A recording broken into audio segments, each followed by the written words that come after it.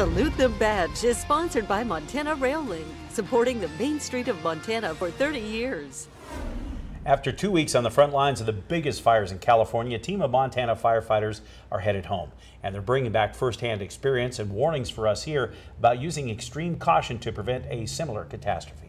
The teams from Missoula and other Montana cities have been on the front lines of the Mendocino complex fires, hitting the fire lines during some of the worst of the firestorm. We've got 5 engines from all over the state of Montana. It took us 2 days to get down here, and we've been down here for 14 days, and it's going to take us 2 days to get back.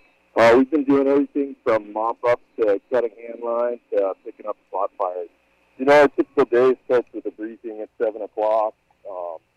Then we usually get out to the line. It's a huge fire, so our drive times have been long. But we've been working 24-hour shifts, so the shifts have been long and tiring. But, you know, the crew's been doing a good job here.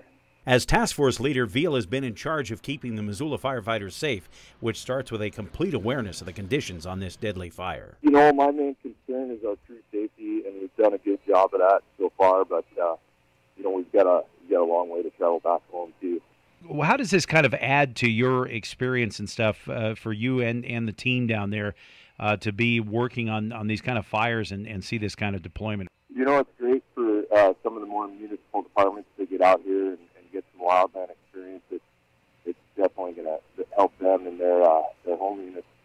But it's not just been about the hard work and the heartbreak of seeing all the destruction. These fires have been extremely deadly, including the loss of another firefighter working the same complex this week.